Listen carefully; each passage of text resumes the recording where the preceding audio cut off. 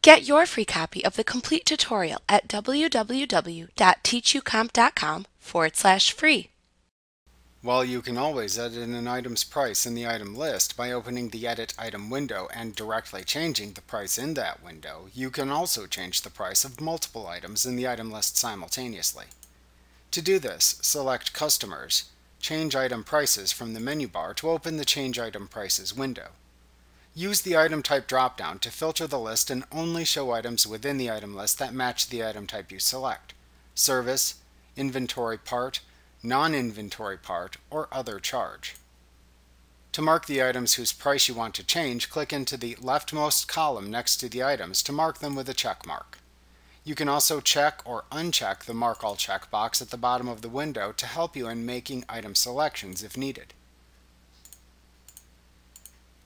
After you have selected the items whose prices you want to adjust, type either an amount or a percentage, in which case you must also type a % sign into the Adjust Prices of Marked Items by Amount or Percent field.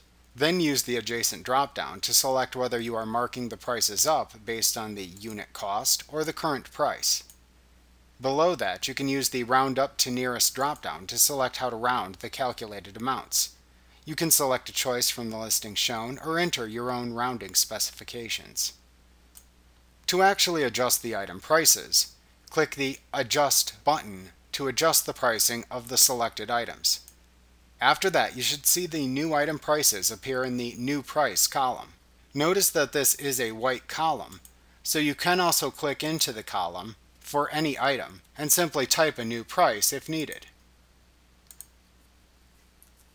To set the new prices for the selected items shown within the New Price column, click the OK button at the bottom of this window to close the window and save your pricing changes. Like what you see? Pick up your free copy of the complete tutorial at www.teachucomp.com/free.